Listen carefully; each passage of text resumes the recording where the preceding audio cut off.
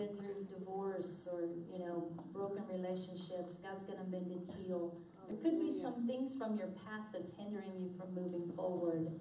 And so in that area, and so whatever it is that God has, He's brought you here, and He's going to do some things. Glory. And so the schedule is tonight, we're just going to teach tonight. I'm laying a foundation.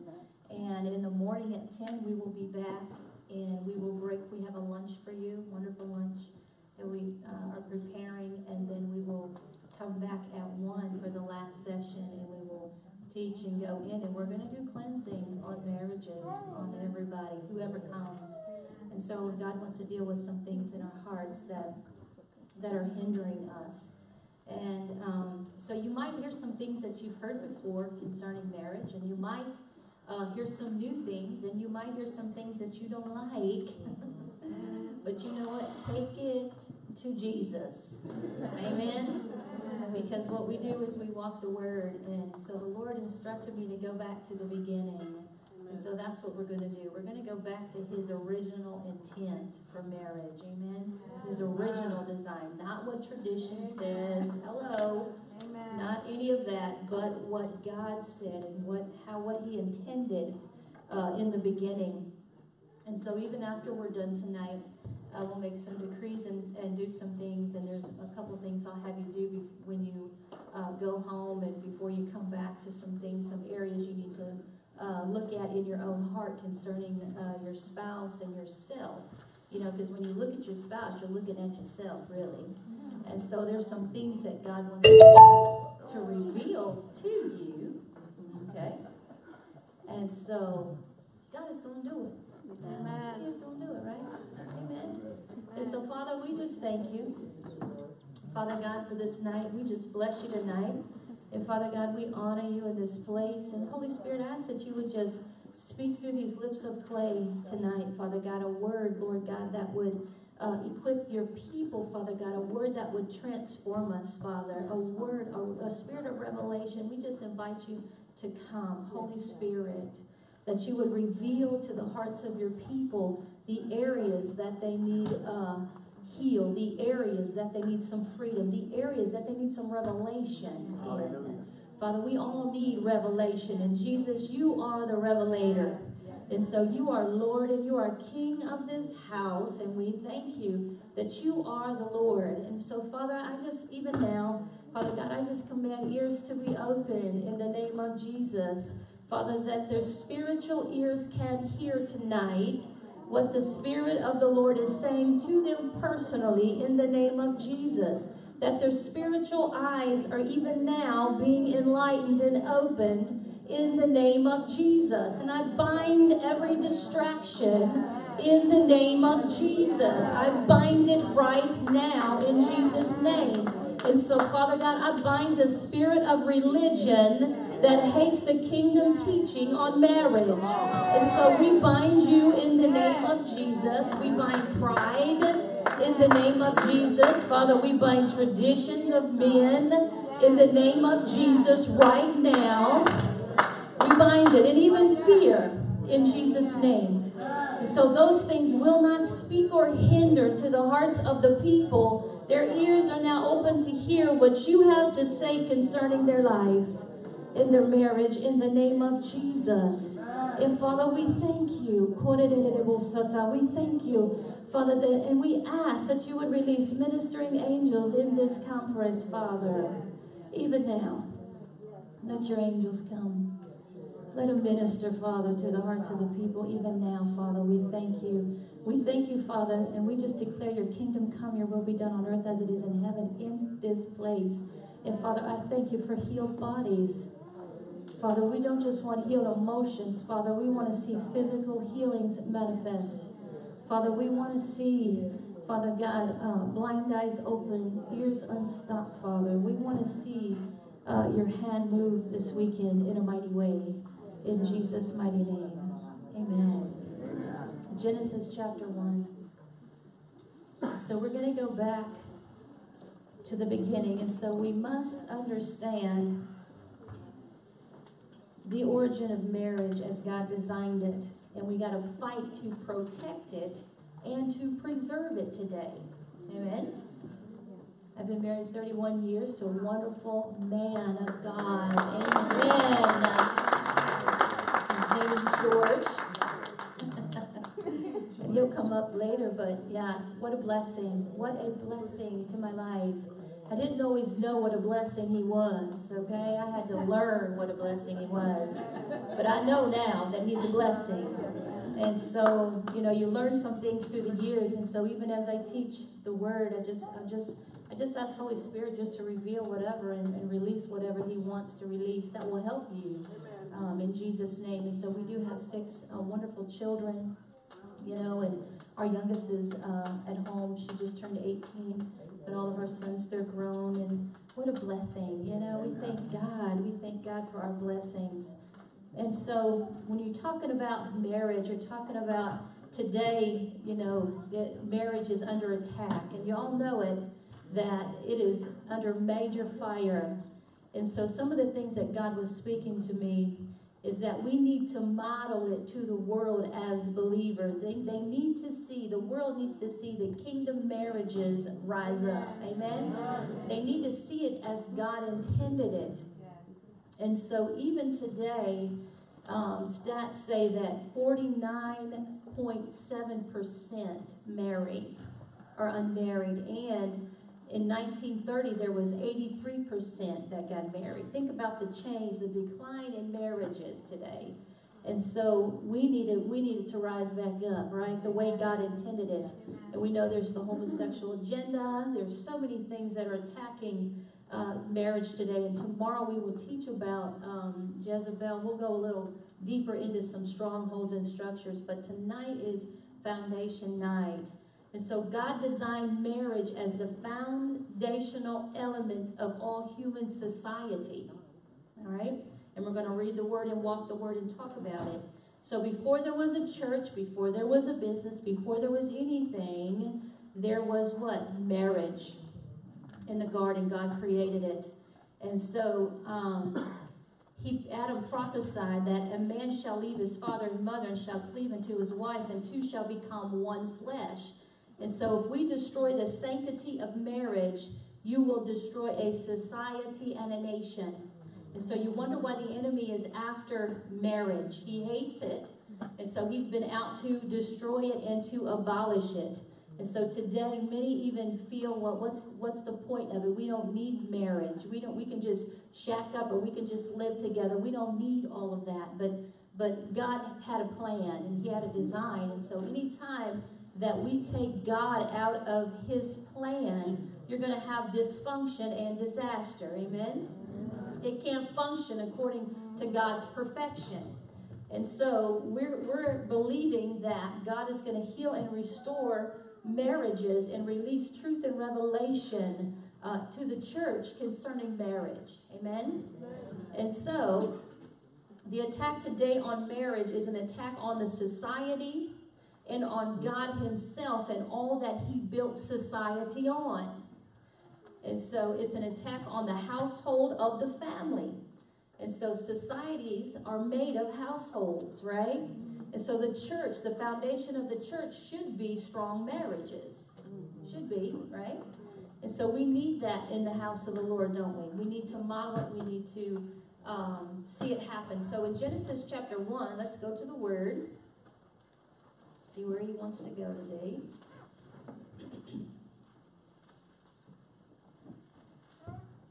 Let's go to verse 26. We know that God created the heaven and the earth and all of that. The first 5 chapters of Genesis are so powerful. There's so much in there. And so if we go, after God created, let's go to 26. After he created the heaven and the earth and the beasts, it says, of the earth after their kind, and the cattle after their kind, and everything that creeps on the ground after its kind. And God saw that it was good. And then God said, let us make man in our image according to our likeness, and let them rule over the fish of the sea, over the birds of the sky, over the cattle, over the earth, and over every creeping thing that creeps on the earth. And God created man in his own image. In the image of God, he created him. Male and female, he created them.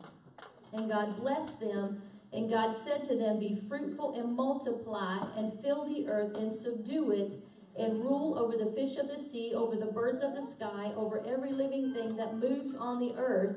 And God said, behold, I have given every plant yielding seed that is on the surface of the earth, and every tree which has fruit yielding seed, and it shall be yours for food. And so he goes on, he continues to give instructions, but what I want you to see is that God said he was going to make man in his image, male and female. He created them. And so when God created man and woman in the beginning, he created them with a purpose and a function to work together. And so there was a powerful unity in the beginning of oneness. All right? And so oneness is what we need today in marriage. Amen. There's a power of agreement. There's a plan and a purpose of God about oneness. But when you have people that are fractured and broken, with all of this, and we teach bloodline cleansing and all of that. So when you have two people that come together with their baggage and with all their issues and all their struggles and things going on, that person that they marry is not going to take that struggle away. It's not going to happen. That person cannot heal you. That person cannot fulfill you. So we've been taught a lot of things in traditional churches that I need my other half. No, you need to be whole first. I wasn't taught those things, so I didn't have an understanding when I got married at 18 and 20. You can imagine what that was like. And so I was not whole. Okay, George was not whole, and so we had to take our fragmented pieces and come together and try and model whatever we were taught, whatever we saw growing up. Because that's what we do. We become what we see, what we gaze upon, what we live under, whatever we're familiar with. We gravitate, we become like that, and we begin to try and work things out, but we're so full of dysfunction ourselves that it don't work. And so, by the grace of God, I'm standing here today, still with my husband, thank God, right? But sometimes it don't happen like that. And so, God's going to help us restore some things. And so, thank God that, I think about the woman at the well. She was married 5 times, right? The Samaritan woman. In James chapter 4, you can read about her. And so, in this society, when women were looked down upon and all those things, and they were not valued. They were more like cattle than people. Let's tell the truth, right? But she was an outcast. She was called a half-breed. She was living with another man. But when Jesus came to her, and he ministered to her, he ministered to her broken place. Okay, he didn't condemn her. See, Jesus doesn't condemn ever. And so a lot of times you see that especially in the religious church, where if someone's had failed marriages or divorce or all these things, we put this big X on them and we mark them and we cast them aside that they can't do this and they can't do that. But the Bible says that when he washes us, we are made clean, right? And so, this woman at the well, Jesus spoke to her and he ministered to her. And so he was touching the broken place in her to bring the answer that she was looking for. So many times people try and find an answer or try and find a healing or try and find fulfillment in a person. Yeah. And it's true. And you're not going to find it in people. George is a tremendous blessing in my life, but my wholeness has to come from Jesus. It has to. Okay? And so no one tries to fail in a marriage, do they? No. No one gets married to have a divorce. That's not even in their mind when they come together, right? And so marriage was created by God, and it's only successful when it honors his plan and includes his what? Presence. That's what we need. We need the plan of God for our marriage, but we need it in his presence, okay? His divine purpose, however it is that he has for us. So go to Genesis 2. So you see that he says he created them, male and female. He did all of that. He gave them an assignment together. And then in Genesis 2, verse 7, it says, the Lord God formed man out of the dust of the ground, and he breathed into his nostrils the breath of life, and man became a living being. So now he's telling us how he did this here. He says, and the Lord God planted a garden toward the east in Eden, and there he placed the man whom he had formed. Out of the ground the Lord God caused to grow every tree that is pleasing to the sight and good for food, the tree of life also in the midst of the garden, and the tree of the knowledge of good and evil. Now a river flowed out. He talks about the rivers. Let's go down to 15. And the Lord God took the man and put him into the garden of Eden to cultivate and to keep it. And the Lord God commanded the man, saying, from any tree of the garden you may eat freely, but from the tree of the knowledge of good and evil you shall not eat. For in the day that you eat it, you will surely die. Then the Lord God said, it is not good for man to be alone. He said, I will make him a helper suitable for him. And out of the ground the Lord God formed every beast of the field and every bird of the sky, and brought them to the man to see what he would call them. And whatever the man called a living creature, that was his name. And the man gave names to all the cattle and the birds of the sky and to every beast of the field. He said, but for Adam there was not found a helper suitable for him. So the Lord God caused a deep sleep to fall upon the man, and he slept, and he took one of his ribs and closed up the flesh at that place. And the Lord God fashioned into a woman the rib which he had taken from the man, and brought her to the man. And the man said, this is now bone of my bones and flesh of my flesh. She shall be called woman, because she was taken out of a man. Then he said, for this reason, you see here, he said, a man shall leave his father and his mother and be joined to his wife, and they shall become one flesh. And this man and the wife were both naked and were not ashamed. And so God wanted to solve the problem of loneliness here. This was a covenant of companionship. The man was alone. God said it was not good for him to be alone. And so he wanted him to have a companionship. And so the Bible speaks of marriage as a covenant of companionship. Out of that companionship, which Christ should be in the center, should flow everything else out of that. And so we find many times in marriages today, everything else is working or broken or half working, but the companionship is not there. And if you be honest, maybe when you were younger, you were always taught, it's better to marry than to burn, so just get married. Your first love. Because you don't want to fall into sin, right? And so you get married right away. And so there's a lot of things that we weren't taught correctly about what God intended marriage to be. And so he wanted us to have intimacy, relationship, communion, all of these things. And so you think about it, I didn't understand that it was about having a good friend. Amen. Mm-hmm. It was about having a relationship.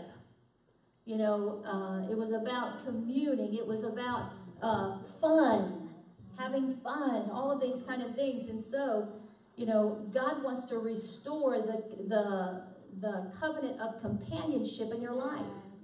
Because I'm telling you, many times we have lost that companionship, or we have been so on our own, doing our own thing. We have been through so many trials. You can't say that you've been in a marriage and not been in war. Marriage is warfare. If you tell the truth, right? It is warfare to be married. It is worth it, but it is warfare. The enemy is always going to attack marriage. He's always going to attack it. He did it. He busted it up in Genesis, okay, because of deception, and he did that, and so he's still doing that today. But we need a refreshing of companionship. Amen. Amen. We need to learn to enjoy each other's company again. Now, on this weekend, some of these things may not pertain to some of you, but some of these things will. Amen. Because everybody in here is different. Everybody has been through different trials and things in their marriage. You know, George and I have been through, I think, every single one. Truth. Yeah. And we're still here. Bless the Lord. And we ain't going nowhere. But we've been through that. The loss of a child, finances, all of those kind of things. You know, fight, warfare. Yeah. But we persevered through it. Amen? And so there's still places where God is renewing us if we tell the truth. Everybody's on a journey to get renewed in the spirit of our mind in every place. And so for God to renew some things, he has to tear down some things.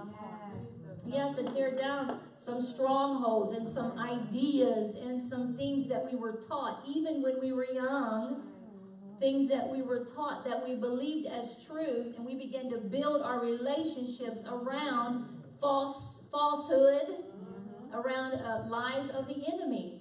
And so it happens that way. Go to verse 15. Thank God he's doing that. And what does it? The spirit of truth. And so he did put the man to sleep. So the man didn't have a choice, did he? He didn't ask his permission. He didn't. He put him to sleep and pulled a rib out and fashioned a woman. The man wakes up, whoa, here is this woman. What is this? You know, she looks like me, but, yeah, but she has a wound. I'm going to say some things that some people might not like, but it's truth. God created them equal. When he commissioned them in the garden, okay, he commissioned them to walk together. There was an equality for Eve to listen to the serpent and have a conversation with the serpent. And then she takes of that, and we know that they fell, right, back into the carnal, soulish realm. They shouldn't have even known they were naked. But when they fell like that, Adam wasn't there hovering over her. She was having an intelligent conversation with the serpent.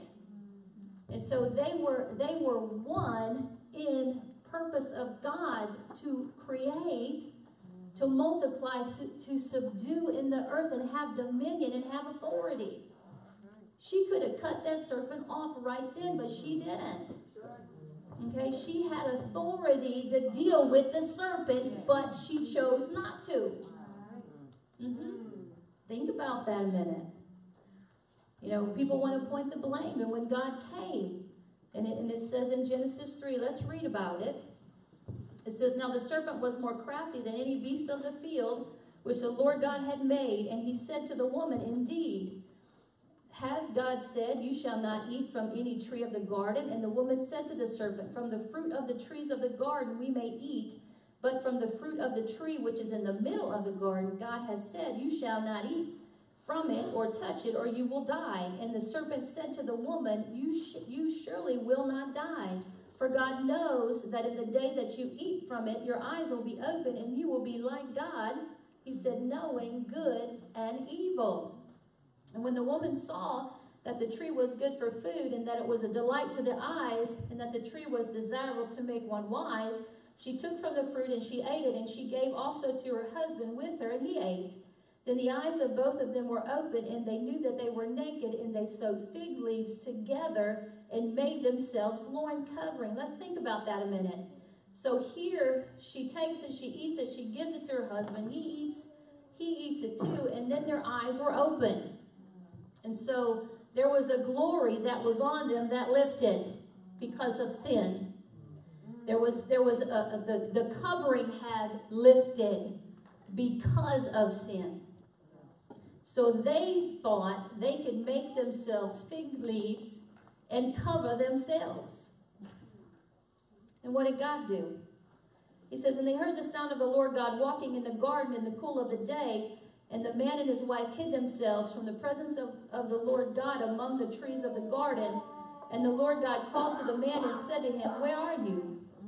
And he said, I heard the sound of you in the garden, and I was afraid because I was naked, so I hid myself. So here you have the first time God ever came down to them, that they were hiding from God because of sin. They hid from him. They tried to cover up themselves, okay? And he said, who told you that you were naked? Have you eaten from the tree which I commanded you not to eat? And the man said, the woman whom you gave to be with me, she gave me from the tree and I ate. And so Adam is saying, I didn't ask for this woman. You gave her to me, and look what she's done, is what he's saying. And so, but that didn't work, did it? And the Lord God said to the woman, what is this that you have done? And the woman said, the serpent deceived me and I ate. And so the Lord God said to the serpent, because you have done this, cursed are you more than all the cattle, more than every beast of the field. On your belly you will go, and the dust you will eat in all the days of your life. And I will put enmity between you and the woman, and between your seed and her seed. And he shall bruise you on the head, and you shall bruise him on the heel. To thy woman, he said, I will greatly multiply your pain in childbirth. In pain, he says, you will bring forth children, yet your desire will be for your husband, and he will rule over you. I want you to pay attention to the curse that came upon this first marriage. He said, then to Adam, he said, because you have listened to the voice of your wife and have eaten from the tree about which I commanded you, saying, you shall not eat from it. Cursed is the ground because of you. In toil you will eat of it in all the days of your life. Both thorns and thistles it will grow for you. And you will eat the plants in the field. By the sweat of your face you will eat bread, till you return to the ground, because from it you were taken. He said, for you were dust, and to dust you shall return. And then it says the man called his name Eve, because she was the mother of all the living. And so you see that God pronounced this curse upon them because of sin. And so one of the curses on this, you have to see that before there was a unity and there was a oneness and there was a together and an equality. And so there's always going to be, under the curse, there's going to be a power struggle in a marriage. There's going to be a power struggle. It's either going to be a struggle in the finances, or it's going to be a struggle in the sexuality, or there's going to be a struggle with the kids. There's going to be a power struggle that will happen when you live underneath that. You don't have a revelation yet. Your mind is still darkened if you don't have unity in your marriage. Help us, Lord. There's a dark place in there. Amen? There's something amiss. And so all of these curses that happen, and then it goes on to say that the Lord God made garments of skin for Adam and his wife and clothed them. And so I want you to look at that, because remember I said they tried to cover each other, right? Well, it didn't work.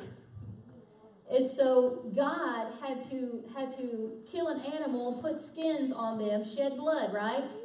We know that they learned a valuable lesson there. And it says in Hebrews that without shedding of blood, there is no what? Repentance. And so you see the first part in the garden where God had to do that to deal with the sin that they had committed. And he covered them. Their covering couldn't work. It wasn't good enough. It wasn't what God had in mind. See, God covered them with his glory before they fell. Okay? And he still covered them after they fell. Praise God. Praise God. And so, and then Adam named his wife Eve. And you can look it up in Genesis 5. It says that in the beginning, when God created male and female, he named them Adam. He named them humankind. He did not change her name. So when God came into the garden, and he was calling for Adam, or walking to see Adam, it was both of them. There was a powerful oneness there. She got her identity from him from after the fall, the curse. Now, I'm not a feminist preacher, okay? I'm very submitted to George.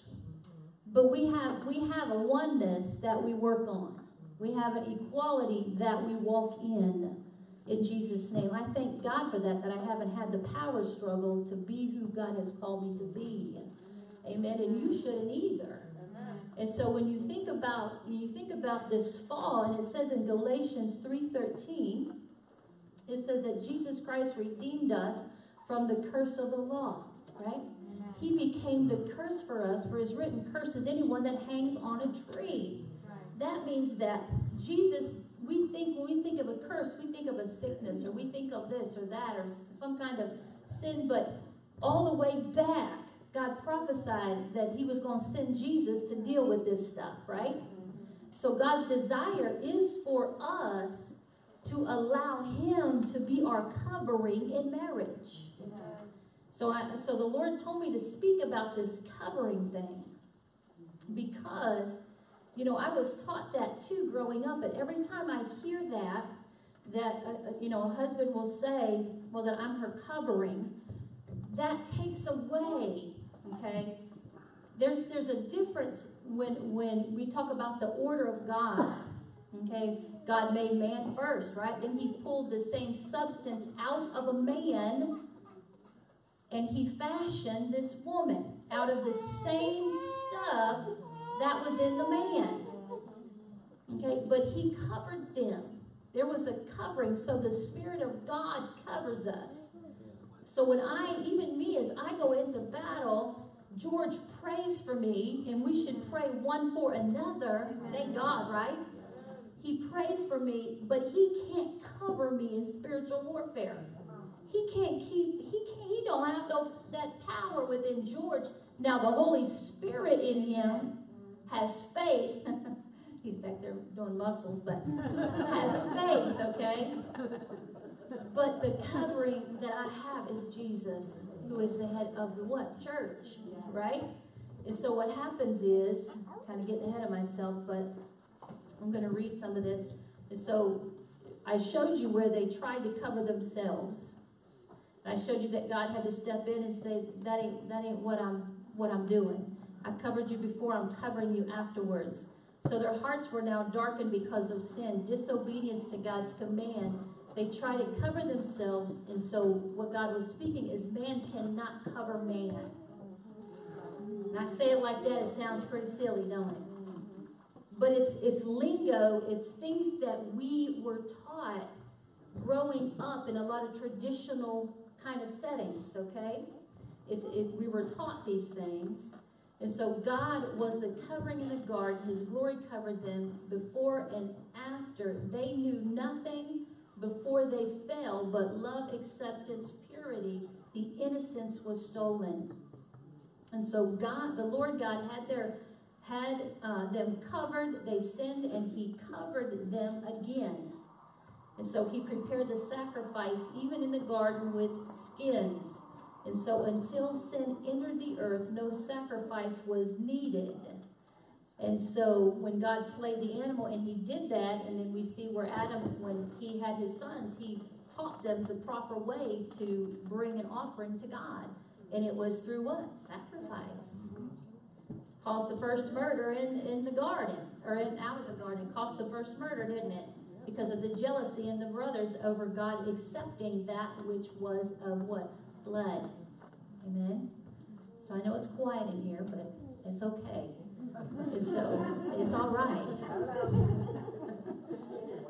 Anyway, and so the Passover lamb sacrificed, okay? It's like the Passover lamb that was sacrificed, and God began to say this. Isaiah 31, it says, woe to the rebellious children, says the Lord, that take counsel, but not of me, and cover with a covering, but not of my spirit, that they may add sin to sin. Think about it. We need to think about the things that we say and do that are hindering us in our marriages. Psalm 104, 1 and 2 says, bless the Lord, O my soul, Lord my God, thou art very great. He says, thou art clothed with honor and majesty, who covers thyself with light as with a garment. And I believe that's what was on Adam and Eve. The glory light of God was on them. And so the covering of God is the spirit of truth. Psalm 8:4-5 says, what is man that you take thought of him, and the Son of Man that you care for him? Yet you have made him a little lower than God, and you have crowned him with glory and majesty. That is your covering in your marriage. It should be that of Jesus. Amen? So tradition, this is what he spoke to me yesterday. Tradition has taught us that a man is the covering for his wife. And this is what God said. It has capped women in places of bondage and limitations in Jesus Christ. It has put a spiritual lid on them, which has produced rebellion and bitterness within the marriage, unfulfillment, and women will also feel, or men will also feel pressure and anxiety taking on a responsibility that God did not intend you to have. I'm telling you, I know this is, I feel it, but it is truth. It will liberate you in a healthy way, not in a control, a domination, all that stuff. No, not in being unsubmitted. I'm not talking about that. I'm talking about this term that we use. And so even the word cover means to be or serve as a covering, extend over, to rest upon. It means to place something over or upon something, conceal them. It also means protection, okay? To provide with a top, put a lid on something. I want you to think about it. And I found out too what it does. It handicaps women into putting all the pressure on the man. And I'm telling you, that's a lot of pressure. And so if things aren't going right, I hear it all the time when we counsel. Women will say, well, if my husband would just obey God, I could do what I'm supposed to do. Or if my husband would just do this, or if my husband would just do that. I'm like, you're missing it. Because as much as a couple has a purpose together, okay, we have a calling together, but I also have a purpose with gifts and anointings and a function of God, okay, that I have to fulfill. And so I used to say to my husband, do you really want me to step out and do what I'm supposed to do? I used to, because I have fear. I was afraid to be what God kept telling me in my heart. Okay, I had some internal anxieties over doing some things. And so finally he says, you will not use me as an excuse to disobey God. Right? So I want you to think about it. He says, you're not going to use me to do that. He said, so I'm not going to hold you back from what God has called you to do. Amen? Because in the spirit, Paul said, there is neither male nor female. See, in the house, you have the husband, right? You have the wife, you have the kid, you have all those things. You have an order of God. It's beautiful how God made that. But in the spirit, help us, Lord. In the spirit, we try and pull this natural stuff over here, and we don't fulfill our purpose and our destiny. And so you'll see it in churches all over where women are not even allowed in a pulpit. And so all of these cultural things and dysfunction that came into the church back in the Bible times, people's made doctrines out of that stuff, right? And so I don't want George to try and take Jesus' job. He can't do it. There's one Jesus. You hear me by the Spirit, right? But do you see, because our words have so much power, and if we really believe that we can protect them from evil, our prayers have power, but our prayers are moved and fueled by what? The Spirit of God and faith. That's what makes our prayers work, is faith, right? And so in 2 Timothy 2:13, God even said, if we are faithless, he remains faithful. Amen. He cannot deny himself. And so You know, in the beginning, before and after the fall, you know, male and female spiritual coverings was the Lord's responsibility. And so I'm trying to help you because I hear that all the time in church. I hear it all the time, and it is the Lord's responsibility. And so they clearly could not cover each other. It was a failed attempt because God had to step in and do it. And so thank God that He's helping us. We're going to change some verbiage out of our mouth. Amen. We're going to realize that, you know what? I can trust God with my spouse. I can trust God with them. Because the work of the flesh will always want to dominate, control, dictate, intimidate, pride. It will always happen. And so let's walk some more word here. Let's go to 1 Corinthians 1, and we'll go to Ephesians 5 and all those great scriptures. Amen. God is good. Amen. See, we're just trying to bring some healing because it could be if there's some things that are out of order or things that are, you know, scripturally, you believe. When you believe something, you live that.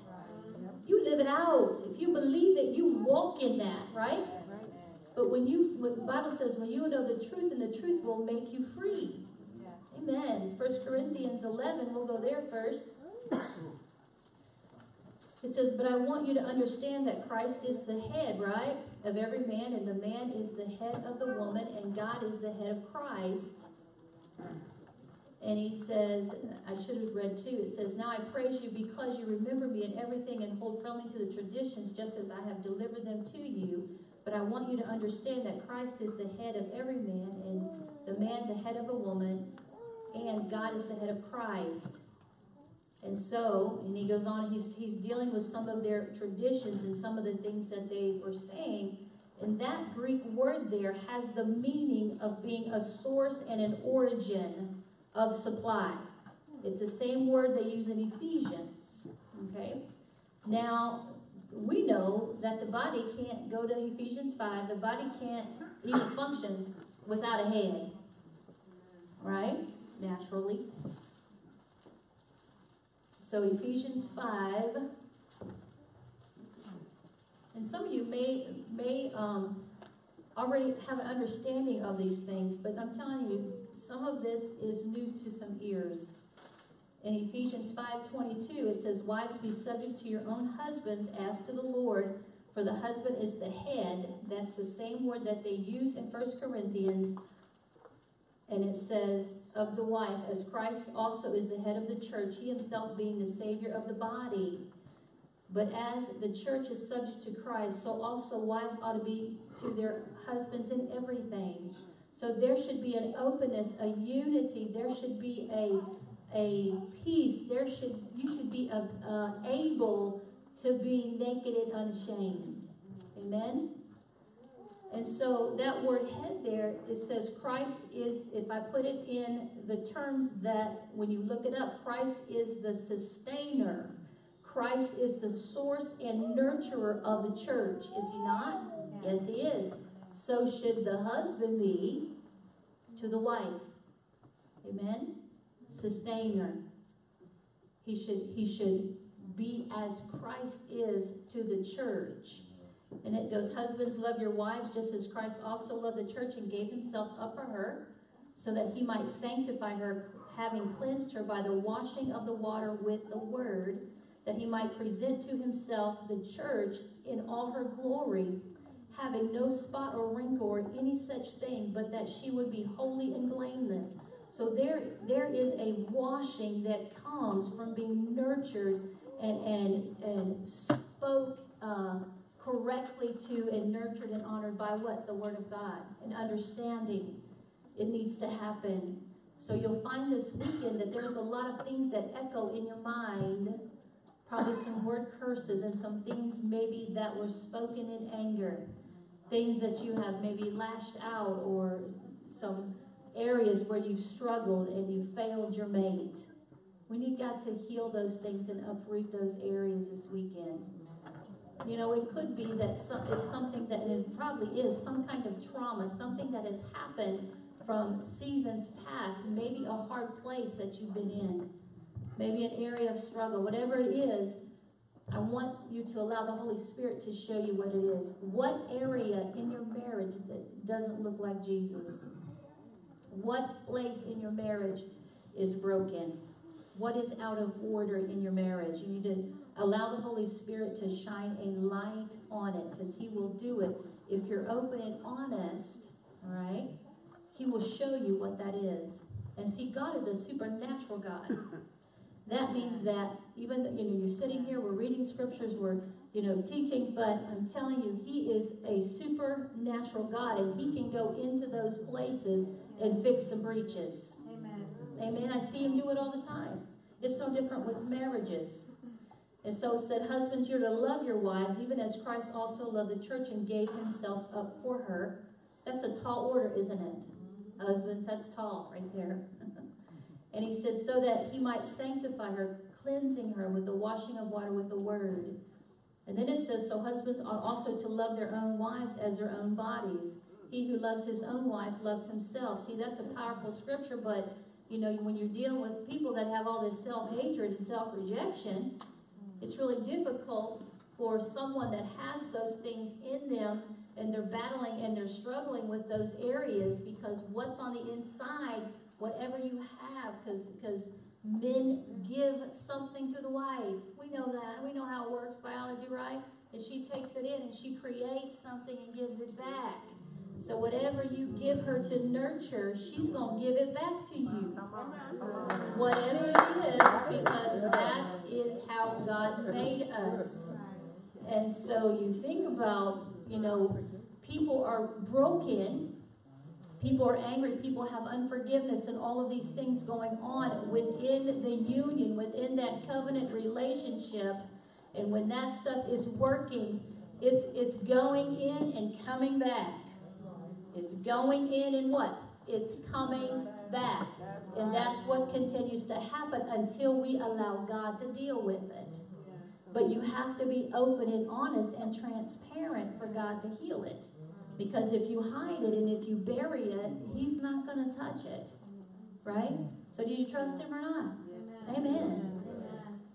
He said, for no one ever hated his own flesh, but nourishes and cherishes it, just as Christ also does the church.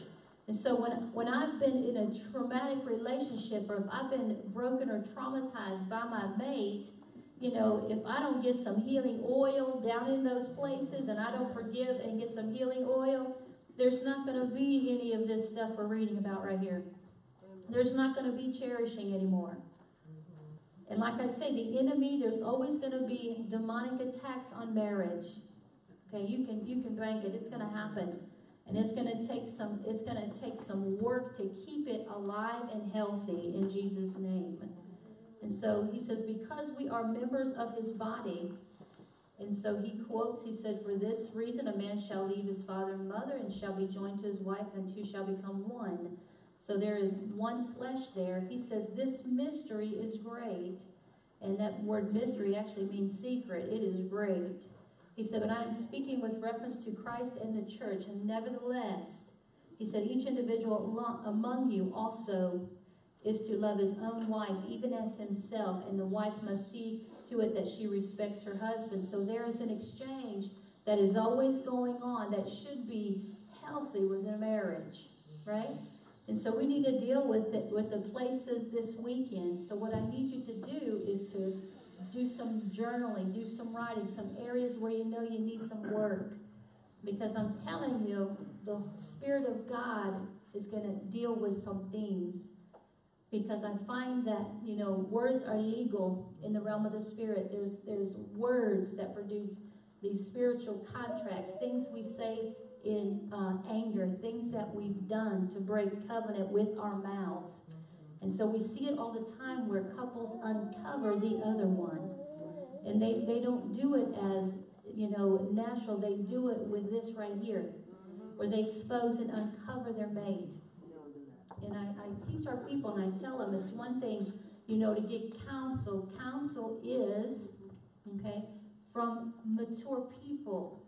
to get a resolve or a solution from Jesus. But I find that people take their business to their friends, and they take their marriage business to this, or even a big no, taking it to their children. And so you have all this dysfunction and out of balance where you have adult children can take the place of a spouse. It's true. You may never be intimate with them and incest, but you have been that way emotionally. You've put your adult children in a place that they should not be. That needs to be fixed. And then we wonder why adult children don't want to get married. Well, what model have they seen? Right? What have they seen us model? You should never, ever expose your mate. You should never do that.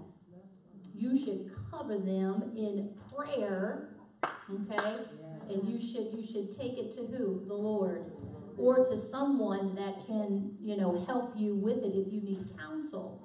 But you find it especially with, we see a lot, with women going to their friends and trying to get, help or whatever that is. And I'm telling you, you're creating more warfare. You're creating so much more warfare for your marriage. And you should never share your intimacy with anybody. A lot of younger couples will do that, and we've had to counsel them where they'll share all their business. That's wrong to do that. Don't let anybody in your marriage bed. Don't let anybody in there. Don't let them in there. Don't let them know your business.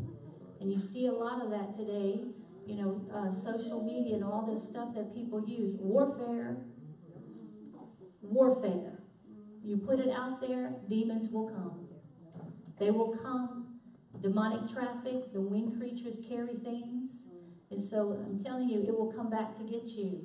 And so those are the kind of things. And your intimacy, even your own, your bedroom should be a place that is kept private. I know we raised 6 kids. They just knew they didn't go in there. Very seldom. The kids would come in there, maybe jump on the bed, whatever. They were out the door. And so that is not a place where you're counseling people. That is not a place where you are fighting. People say, well, we're going to go to the bedroom and we're going to fight to get away from the kids. I'm telling you, you're contaminating your sanctuary. That's supposed to be an intimate, private place between a husband and a wife. It should be kept that way. And so you need to set some of you need to set some boundaries. If you have a lot of children or a lot of traffic going on, and some people that, taking phone calls all hours of the night, interruption in there. You know what I'm saying? From the sleep and all those things. I'm telling you, I'm trying to help you in that area. Because God is like, you need to keep that place holy. Your mate is the only person God allows you to worship or to be intimate with like that. You know that, right? Shouldn't be a best friend. It shouldn't be anybody but your spouse, your covenant partner. There should be something special and intimate that nobody else can get in. So there should be some privacy and some respect in these areas. Never put your spouse's business out there. And so there's some in here that have had that happen, where they have said things that you shouldn't have said. You've done some things you shouldn't have done. Thank God for the blood of Jesus, right? Thank God there is a washing of the blood of Jesus. And so, just like it's no different than young people growing up in public school system, and they have to say this and say that to fit in and whatever. And we have to do better, right? We have to have some integrity in our relationships with our spouses. If we want respect, we have to what? Give it. We have to begin to give those things, because if we don't, it's going to continue to bring traffic and demonic traffic into our marriage, and the enemy is always watching. Every marriage, there are watcher spirits that are assigned to you, whether you think they're there or not. They are watching. And they are assigned to this covenant to break it up. Truth. Because the devil hates marriage. Amen. He hates it. And so thank God for Jesus, right? Amen. Philippians, serving one another. What happens when you get married and it seems like, people say all the time, well, it's just fizzled out. I don't feel this and I don't feel that. And he doesn't do what he used to do and she doesn't say what she used to say. And why do we let that go away? Why do we let time? See, time should enhance it, right? Time should make it better. You go to Philippians, there should be a serving that happens. There's a law of sowing and reaping, and it works even with our mate, with our spouse. And so in Philippians, because it's the marriages is supposed to look like Christ in the church. Philippians chapter 2, it says in verse 3, it says, do nothing from selfishness or empty conceit, but with humility of mind, he said, regard one another as more important than yourselves. He says, do not merely look out for your own personal interest, but also for the interests of others.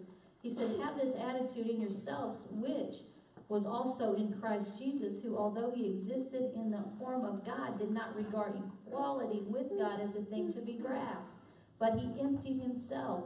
When's the last time you emptied yourself on your spouse? Amen. Taking on the form of a bondservant and being made in the likeness of men, being found in appearance as a man, he humbled himself by becoming obedient to the point of death, even the death on a cross. And so because of the humility of Christ and because of his servant attitude, it says, for this reason also God highly exalted him and bestowed on him the name which is above every name, so that the name of Jesus every knee will bow, he said, of those who are in heaven and earth and under the earth, and every tongue will confess that Jesus Christ is Lord, to the glory of God. And so, he's talking about, we say that we are to be, our marriage should emulate or look like Jesus, right? And so that means that I have to take on the nature of a servant with my spouse. See, every marriage has a way of function. Every house is different, right? But even if it's different, it still should have the nature and character of Jesus in it. He should be woven in that. And so if you want something out of your spouse because you're one, you want something out of them, you know what you have to do? Give them what you desire. It's called being selfless. You have to give them that which you want. You ever try and outserve your mate? Most of that is foreign today in marriages. Most of the time it's you serve me, right? But that's not the intention of God. The intention of God was to become like Jesus within a marriage. And so your marriage reflects your relationship that you have with the Lord. Something to think about, right? It reflects that. That's what it says. So thank God he's going to do some healing and some restoration in the house this weekend. And so we don't have to question if he's going to do it. He's going to do it. Because he's all about doing that. He is all about doing it. And so in a mature marriage, as the man is head after the pattern of Jesus, okay, he will support and lift his wife up to his own level of authority or equality or oneness. Because it says that God and Jesus were what? One. The Father and Jesus were one. He said he didn't think equality to be like God was something to be what? Grasped. And so there was a humility, even though he knew who he was, there was a humility that he walked in, amen, and he released authority to us. And so the influence or the headship is won by self-sacrificing. A self-sacrificing of love, which is how Christ won his church. He didn't win you over by controlling you. He said, with loving kindness I have drawn thee. Right? Not with sarcasm and hatred and anger. I'm sorry, but that didn't work, did it? But with his love, he drew me. And it was a selfless love. And so he didn't draw us by rule and dominion. No, he didn't. All of that is the work of the flesh. And there's a lot of that that goes on in Christian marriages today. There's a lot of, we call it charismatic witchcraft, manipulation. People will manipulate to get what they want, dominate, intimidate. All of those things are a work of the flesh and that spiritual witchcraft. And it functions in marriages, in the church. And it must be, you must identify it and see it and come out of agreement with it. If you want to walk like Christ, if you want your marriage to look like Jesus, then you have to do it. You have to recognize that you do manipulate. You do lie. You do dominate. You do control with anger. Your wife should not be afraid to come home when you've had a bad day. The children shouldn't walk on eggshells because dad's had a bad day. Or mom. Right? Because there's a lot of that too that goes on. It doesn't matter either way, but it shouldn't be like that. There should be an atmosphere in your house. If you say you're a godly couple and Christ is at the center, there should be an atmosphere of Jesus within my house. Mm-hmm. There should be no fear because what? Perfect love casts out fear. So there should be no fear in intimacy. There should be no fear in being vulnerable. But so many times we'll find where a husband or a wife has belittled or has poked fun of or ridiculed or been angry, lost tempers with their mate or with their spouse. And then we find that what?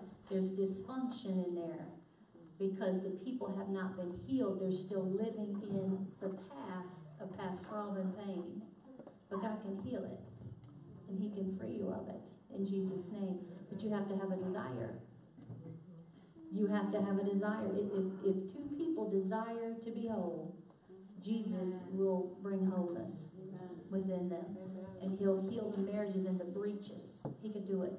And then if you find it here and you have a spouse that is not saved, your prayers of faith can save him or her. It can happen. And we can stand in agreement for that even this weekend for spouses that are not born again and believe God to move mightily in those areas. Amen. So we need to see that happen. Let's go to 1 Peter 3. I'm almost through. 1 Peter 3:7. He says, husbands, in the same way, he said, live with your wives in an understanding way. That means that I'm patient, right? As with someone weaker, and that weaker means it denotes physically, since she is a woman, and show her honor as a fellow heir of the grace of life, so that your prayers will be not hindered. So he's saying that she is a fellow heir with you, okay, in the grace of life. He says you need to do these things so that your prayers are not hindered. And so we know that unforgiveness toward our mate will hinder our prayers toward them or for them. If I have unforgiveness towards my husband and I'm trying to pray for him, to come out of an area of struggle or bondage, the unforgiveness that I have for him keeps him snared in his sin. Unforgiveness is a wicked spirit, that spirit of offense, okay? And it's going to boomerang and come back around again, and I continue to have unforgiveness and be angry. I'm keeping him yoked. My unforgiveness keeps him yoked, or her yoked, however that goes, okay? And so it will hinder the prayers. And so will not honoring her as a fellow heir of grace. So to sum it up, he said, all of you be harmonious. He's talking about marriage. Be harmonious. Be sympathetic. Okay? Brotherly, kind-hearted, and humble in spirit, not returning evil for evil or insult for insult, but giving a blessing instead. Now that's a challenge, living with someone every day, right? That maybe spews out insults. But you know how you can love the unlovely? By the power of God. Amen. By the Holy Spirit in you. People say, I don't know how to love. Are you saved? For real? Because if you have the Spirit of God, you house the love of God. It is your flesh that doesn't want to love people. It's your flesh. So you're making excuses, and you're not supposed to make excuses for that. Then he says, to sum up, he said, be harmonious, okay?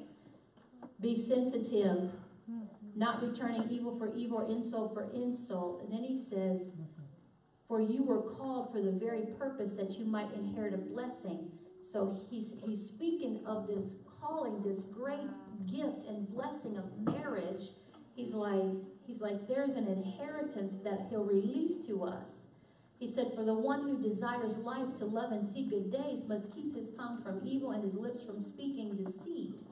He must turn away from the evil and do good. He must seek peace and pursue it. For the eyes of the Lord are toward the righteous, and his ears attentive to their prayer. But the face of the Lord is against those who do evil. And so, you're looking at that and you're saying, okay, that's a tall order, but by the grace of God and Holy Spirit, we can do it. Amen. And there's many in here that have mastered a lot of things in marriage. You've been married a long time. You need to be pouring into some young married couples. Amen. You need to be helping them. If you've walked through some things, you need to be helping them, because it is under attack today. And so husband should honor his wife as being equally with himself an everlasting soul. Wow. It's awesome, isn't it?